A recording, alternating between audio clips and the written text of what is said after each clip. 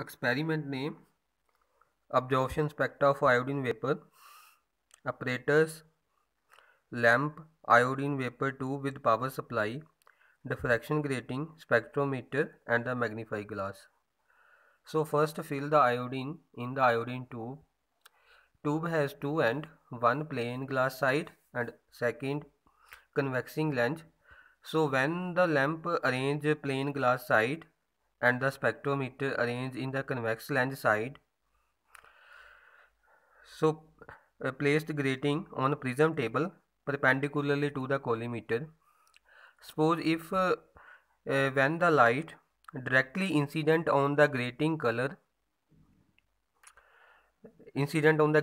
the color spectrum will arise. But in this experiment, when the light passing through the iodine vapor then falls on the grating, the color spectrum will arise with the dark line. This dark line is known as the absorption line. So how to take the reading? First move the telescope tube in the right side. Suppose let the first dark line in the red color. So set the cross of the telescope tube on this absorption line. Take the reading from the vernier scale V1 and the V2. If we move the telescope tube to the left side, we get the same dark line. So take the reading from the vernier scale V1 and the V2. Then take the difference between the reading of the right side of the V1 scale and the left side of the V1 scale, and then we get the 2 theta. Here theta is the diffracting angle, so put the value of the theta in the diffracting grating equation of the first order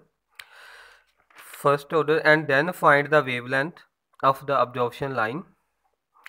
Similarly, take the reading of the another absorption line of the different color and find the wavelength of the absorption line. Now take the reciprocal of the wavelength, is known as the wave number. Now take the difference of the wave number and put the values in the given formula and find the value of the force constant and the energy of the first excited state of the iodine molecule. So thank you for watching.